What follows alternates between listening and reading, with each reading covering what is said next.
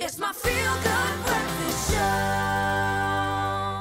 The importance of eating veggies is always underrated. Now, Cindy Chin, Woolworths resident dietitian, is joining us in the Expresso kitchen to tell us more about the importance of fruit and veggies in our diet, and also to help us prepare a delicious vegetable-rich meal with our Zozo.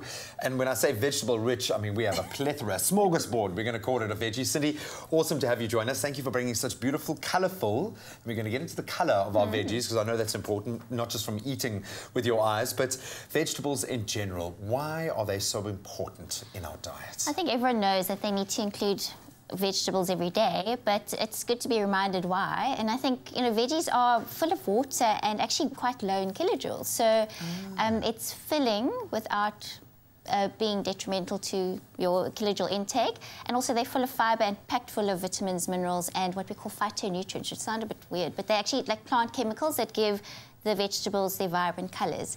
And we know from a lot of scientific research that that's associated with actually lowering chronic diseases, like things like diabetes, high blood pressure. There's a strong association between eating more veggies and low incidence of those types of diseases. And so I was looking at this food saying, yeah, whatever. It's about having more colour in your salad and making it look more beautiful. And that really is a great kind of indication of what vegetables we should be taking into our diet, judging by the variety of that colour. So what are the real heroes? What should we be including in our diet that we often don't? I think that's the key. It's actually not about just focusing on kale or on one specific, like, trendy vegetable. Yeah. Even your humble cabbage is really good. So the importance is variety and colour as well, because then you know you're getting a variety. And not only that, but also the way you prepare it. So instead of only eating raw or only eating cooked, vary it. So sometimes steam, sometimes roast, sometimes boil, whatever it is, but just variety is really the key. What are some of the standout ways, your kind of go-to options for getting more green, getting more vegetables into our diet? Make it easy for yourself and make it become habitual so that it's not such a big schlep to get to eating these veggies. And we've got lots of convenient formats that we use, and also just new and exciting ways to eat vegetables. So like spaghetti noodles are a really great way. That is amazing. And kids love it as well. I mean, my kids that don't normally eat courgettes when I slice them up will eat them in the ribbon form. So to make it easy, make it visually appealing, and like keep them in the fridge so that they're ready with a nice dip, like a hummus or something like that. So it becomes natural and easy to eat, and it becomes almost your point of default rather than defaulting to the pantry for other snacks. Yeah, just blast a few in a smoothie. You can get them in there, you know, you don't have to always go to kale. You can use your humble cabbage as well.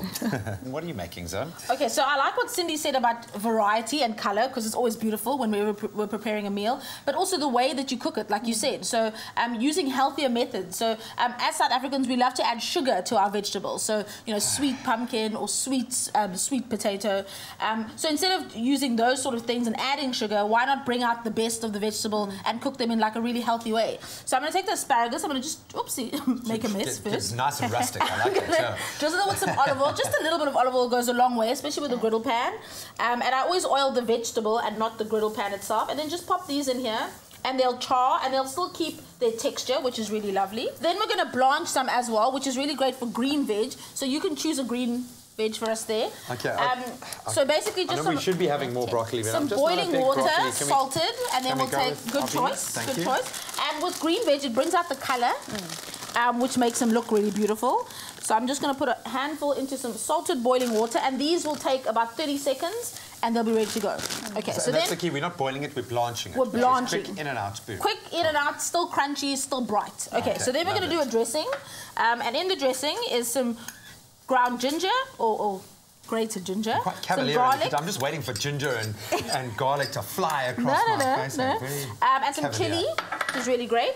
And then some sesame oil, which is very flavorful. Yum. This is a bit of rice wine vinegar. Okay, and then a bit of fish sauce for some seasoning. And then what I've done is taken some limes and popped them in the griddle pan with the asparagus. Cindy, if you will squeeze those in there for me. And then whisk it up. And then we've got a choice of different vegetables. Why go with the limes done like this? Why char them, and what does that do to the flavour? Because, like I said, we like a bit of sweetness in our vegetables. Charring the limes brings out the natural sweetness in the limes, so you don't have to add extra sugar. Very clever. So then we're going to start assembling the salad. So I'm going to pop some, these are rice noodles that we've just sort of soaked in some hot water. Okay. Much lighter as well. We've taken some carrots, which you can have raw and grate them up, or you can blanch these.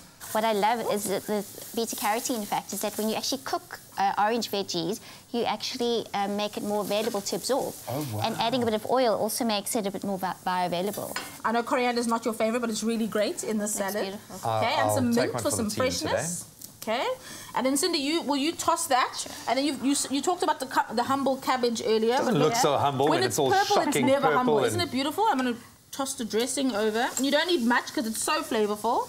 So toss those together. And look at that. It's really It's bright, beautiful. really colourful.